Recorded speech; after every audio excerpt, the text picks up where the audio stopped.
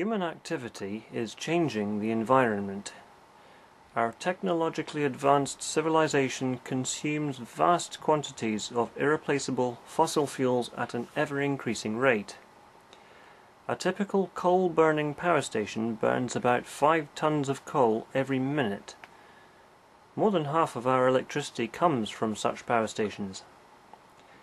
The Chinese have been building more than one of these per week for several years now. The amount of carbon dioxide humanity is releasing into the atmosphere is staggering. Since we started measuring the atmospheric concentration in the late 19th century, the level has risen from about 280 to about 390 parts per million.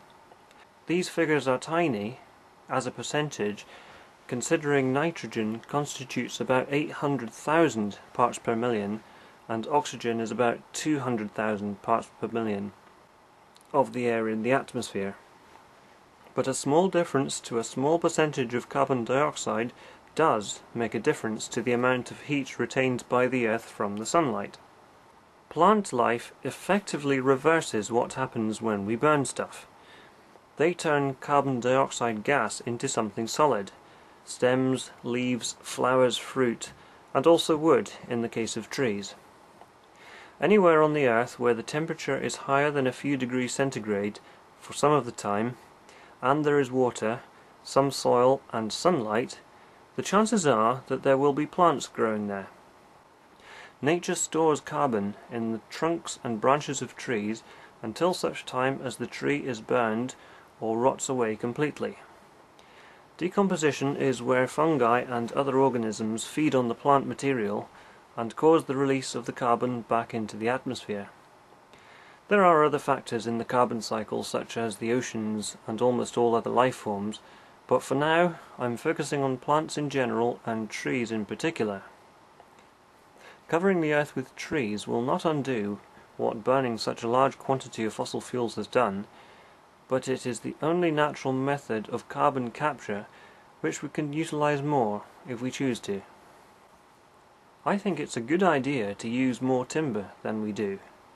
If we make things out of wood which are useful to us and we look after them and avoid burning or allowing them to rot, then we have not only removed some carbon from the atmosphere, but also have useful stuff.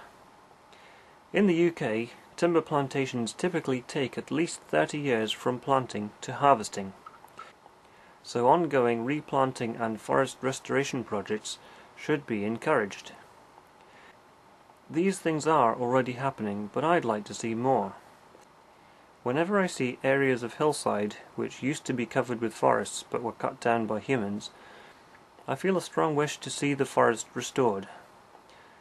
At the time I set up my YouTube channel, I was going to call myself The Ent, but for some reason decided to name the channel after my cat.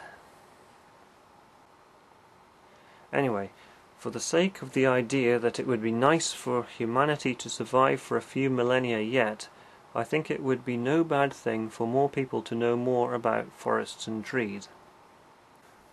There is a bad argument I've heard a few times, and it goes something like this. A tree absorbs carbon dioxide during its lifetime and then releases it all back to the atmosphere after it dies. Therefore, planting trees is pointless.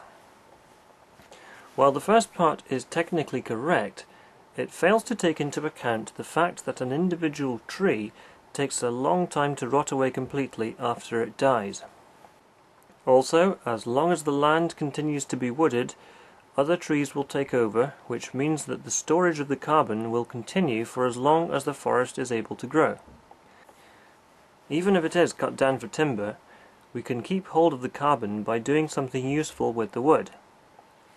The utilitarian argument is only part of the reason I'm enthusiastic about trees. They happen to be beautiful, and strolling through the woods can be an amazing antidote to the stresses of modern life. Why not preserve them for their own sake and the diversity of wildlife which lives in and on them, and not just for our own selfish reasons?